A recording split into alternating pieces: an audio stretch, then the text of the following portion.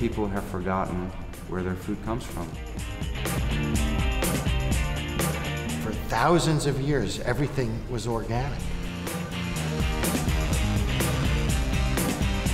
I've been to schools where kids didn't know what animal a hamburger came from.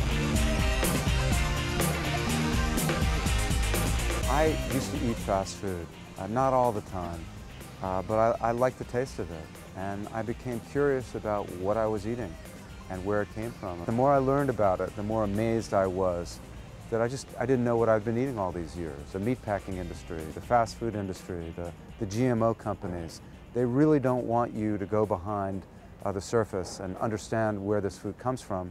They just want you to buy it and eat it. So the goal of Fast Food Nation was to take this food that millions and millions of people are eating every day and try to get people to think about it. The film Food, Inc. really has the same aim. And Robbie Kenner, the director, is looking at the transformation of our food system in a very brief period of time and the consequences for the environment, for people, for livestock, and on our health. The food's been transformed. It's radically different than it used to be 30, 40, 50 years ago. So much of our food's become industrialized. And it's really a story about the United States, but it's really a story about the whole world. It's happening everywhere. Well, there are many, many important ways that these problems need to be addressed. But I think perhaps the most important is through the schools and through programs like the Food for Life Partnership. Eating habits are formed very young, and it's absolutely essential that we prevent our children from developing poor eating habits that are going to lead to poor health.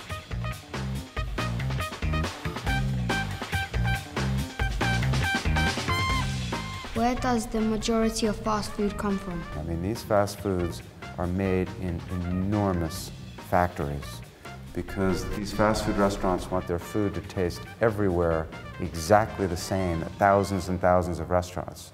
So you go to these factories and they're huge. If you saw these factories where they're making their food, you really might not want to eat their food. And when we were kids, when you got a hamburger, it came from one cow. Today, a hamburger might be part of 1,000 different cows, and it could be shipped thousands of miles. And the whole point is, ultimately, to take control for yourself of your own life and be able to make choices and not just eat what other people are feeding you without knowing where it comes from.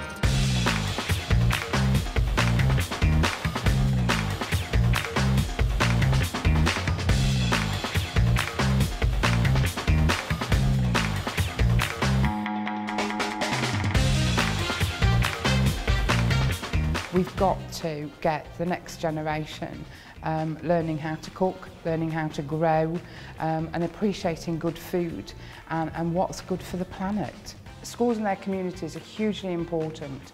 They can play the major role in getting freshly prepared, local, organic food onto the menu, and then hopefully those children will take it back into the wider audience and they grow with that knowledge. What we've got, certainly within Food for Life Partnership, is over 1,300 schools signed up. We've got in excess of 120,000 meals being served every day that meet the Food for Life Partnership criteria, which is phenomenal from where we actually came from.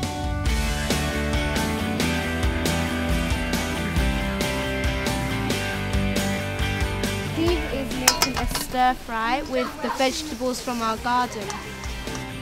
The problem with junk food is that there's too much fat in it, and people know that there's too much fat in it, and they eat too much of it, but then they don't want to stop because it tastes so nice. You don't really know where they come from, and you might be eating some things they say they're vegetarian, but they're not, because they put animal fats and stuff in them.